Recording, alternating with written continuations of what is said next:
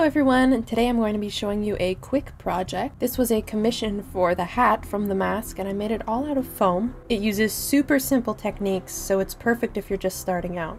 I keep little squares of foam to compare thicknesses for projects. I settled on 4 and 6 mm for this one. I took the measurement provided to me for the head circumference and gave it a more oval shape, while taking into account the thickness of the foam. Once it was cut out, I measured and drew the size of the brim. I cut a rectangle the length of the circumference, if you can even say that, and tested all of the pieces together. I took the top of the hat and carved in a smaller oval, without cutting all the way through. Then I held the cut open and put hot glue inside so it would hold that position. This technique is called Hills and Valleys, and there are tons of tutorials on it.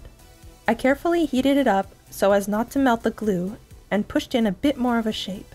Once that was done, I moved on to the long rectangle. I marked off an area and applied contact cement, then carefully folded the edge. Once that was ready, I used contact cement to close that shape up. I connected the two pieces carefully and then began to apply contact cement on the brim. This part was super tricky, but slowly and carefully I connected it. I sanded the edges round and then heat sealed it with a blowtorch.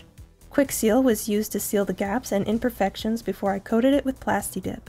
I used white Plastidip since the paint was going to be yellow. Once completely dry, I put masking tape along the edge and painted the black border. Unfortunately, there was still a bit of cleanup I needed to do anyways once I unmasked it. The border around the hat was a nice black velvet ribbon I just hot glued on. I left a little space where the client would add his feather. And there it was, quick and easy.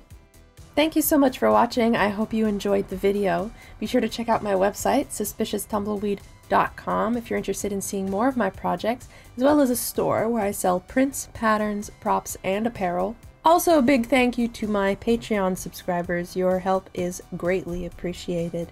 Until next time, guys.